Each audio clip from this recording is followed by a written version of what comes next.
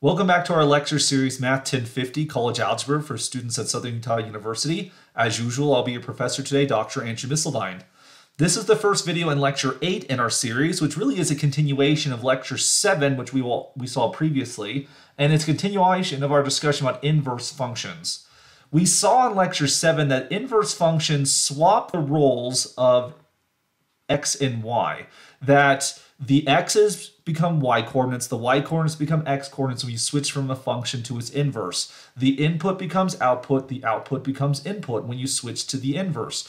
Horizontal becomes vertical, vertical becomes horizontal when you switch to the inverse. The domain becomes the range becomes the domain when you switch to the inverse, etc., etc.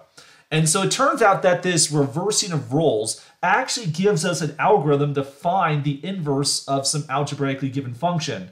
So consider the function f of x equals 2x plus 3 here. Now the term f of x is keeping track of the y coordinates. So this really is the equation y equals 2x plus 3.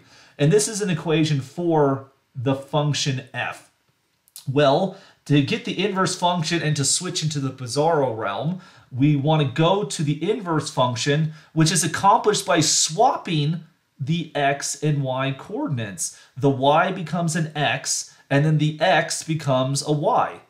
So if the equation y equals 2x plus 3 determines the function f, then x equals 2y plus 3 determines the function f inverse.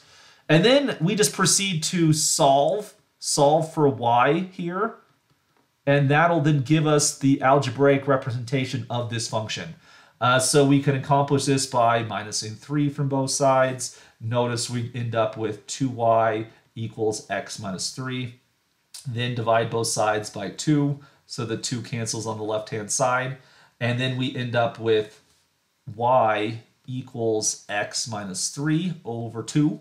If you want to distribute the fraction in the bottom, you can get 1/2 x minus 3 halves. And there you get it.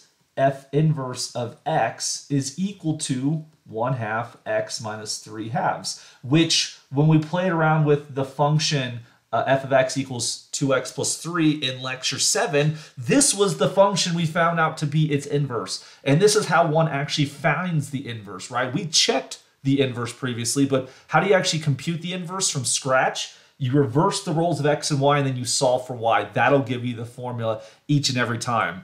Nonetheless, solving for y can be a little bit tricky depending on the algebraic nature of the function, but in some more videos in this lecture, we're going to practice some of the more complicated solving techniques as we compute inverse functions.